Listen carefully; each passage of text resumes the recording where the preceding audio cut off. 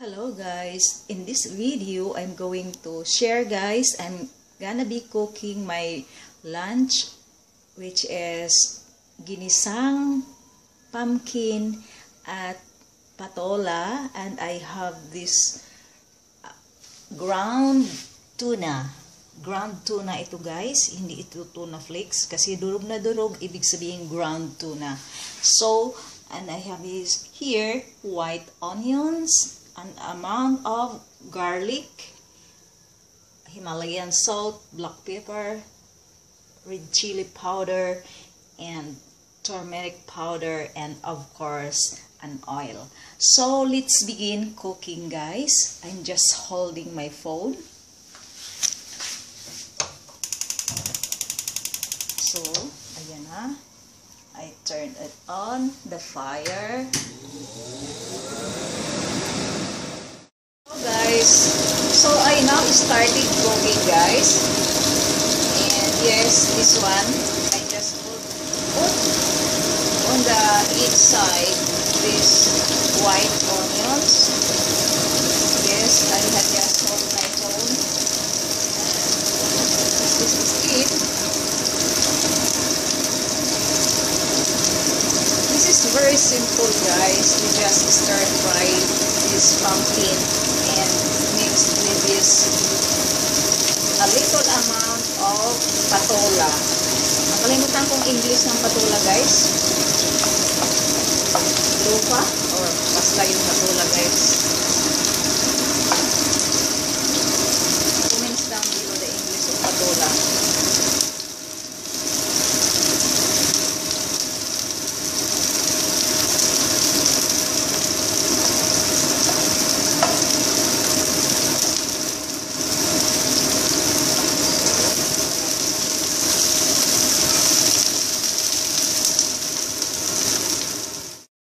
The onions is now cooked, so I'm gonna add now this pumpkin and also this ground tuna.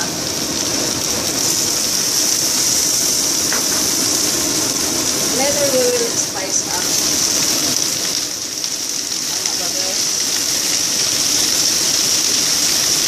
And we have to cover it for a moment guys, we have to simmer it. So guys, welcome back, and tingnan natin guys kung pwede nang i-add ang ibang dapat ilagay. And yes, it's time, it is now like half cooked, so we're gonna add now this patola. Yes guys, comment down below, nakalimutan ko ang English ng patola. Parang loofah yata loofah. And we're gonna have to add the Himalayan salt. Ito natin. Ito yun. And also, you have to put a black pepper. And also this chili powder.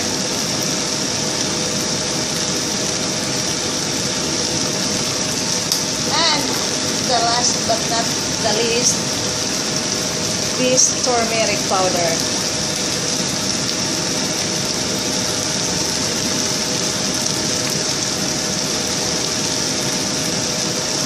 So you have to mix it. This is slowly na hindi matapon. And I have to mukbang this guys. I have to mukbang this. And yes guys, ito na yung last na. Antayin na lang natin. We have to wait for a minute to let it cook. So, see you later guys. I'm gonna have to mukbang with this. Hello guys, it's now cooked. So, it is ready to eat. Hello everyone, welcome back. And yes guys, ito na yung aking ginisa na pumpkin and patola, or stir fry pumpkin and loofah, or ano bang English ng patola na maganda. So guys, ito na yun, and with this here, as you can see, oh my goodness, natapon ang medyo sabaw. Ayan. Vlog pa more. So guys, ito na nga yun aking lunch. And yes, I will start eating. And I just have to wipe first this one na natapon na sa bowl. Hello everyone, welcome back. Yun nga guys, pinunasan ko muna yung natapon. So ito na yung aking lunch guys. And I have one banana and this green tea. Sarap. This is my own version, guys. Minsan may kamag-anak si Lulu pumunta dito. Kung yung niluluto ko ba kung Philippine cooking ba daw? Sabi ko no. My own style.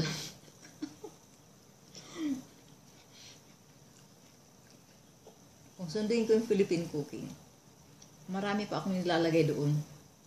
Tsaka like ng dahon ng laurel, wala ako dito. Basta marami tayong nilalagay, di ba?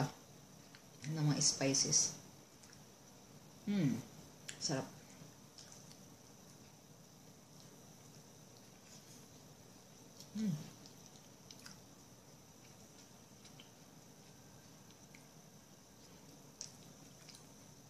Alas 2 na guys.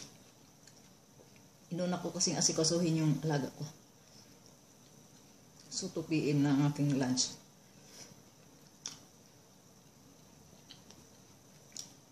Sarap. Yung squash na nabili namin, yung pumpkin na nabili namin, medyo ano pa siya guys, hindi siya masyadong maligat ba. Yung bang hindi pa dapat i-harvest, hinarvest na. Ganito yung lasa ng pumpkin. Pero sumarap siya gawa sa mga nilalagay.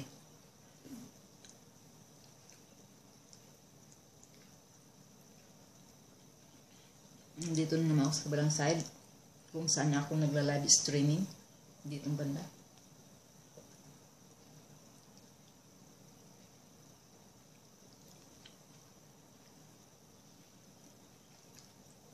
Kasi nag-iipon na naman ako guys ng video kasi kunti na lang yung private video ko.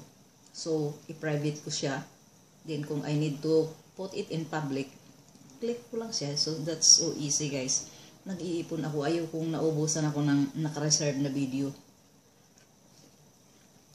So, kahit na puro mukbang pa dyan, yung aking posting, who cares, diba? Channel ko yan. Guys, kaya huwag kayong malito kung anong ipopost nyo. Kasi 3 times a day naman kayong kumakain. Try to take a snap video para may ma-reserve kong pang-upload.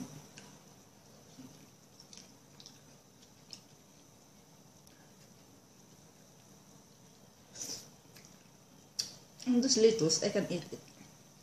Kasi lang.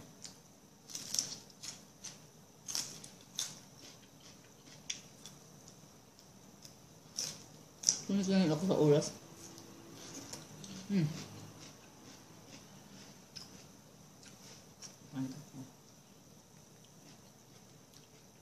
Hindi ko na siya uubusin na naka-video ako guys kasi humahaba na.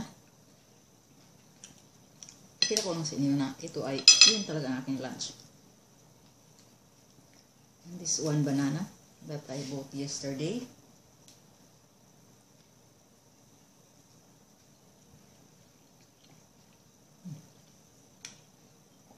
Nakaalala sa akin.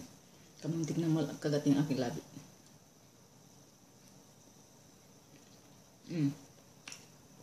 Today, February 10 until 16 is holiday here in Taiwan. Chinese New Year, guys. So, 17 na ako pwedeng lumabas para magpadala ng pera. Yung aking buhok, guys, medyo basa pa. Hindi pala siya basa, guys. Naglagay ako ng coconut oil before I do shampoo. Kasi ang aking buhok ay para siyang nagda-dry. Kahit hindi naman ako nabublower or nagpaplansya ng buhok, no, I never use it. So, I tried to use again coconut oil. So, medyo okay siya. Diba? Medyo okay siya. pag may coconut oil. Yung nang ginagamit kong conditioner, guys, yung coconut oil. So guys, that's all my story and my video for today.